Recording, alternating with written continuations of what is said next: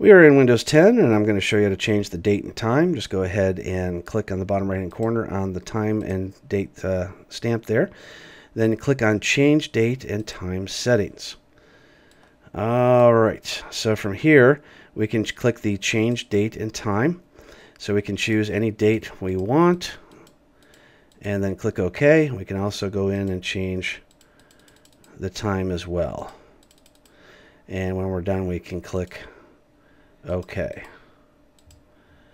And we can also change the time zone. So right now we're in Pacific time zone, so if we want, we could choose any other time zone we wanted to, and then click OK. And you can see it jumped ahead, time jumped ahead by an hour. You can also click the box that says notify me when the clock changes for daylight savings time. All right, so if you want, you can also show some additional clocks. We can choose some different time zones here. And we can click apply and go ahead and click on date and time. So if you want to see those clocks, you just click on date and time, and there they are. All right, let's go back in and click on internet time.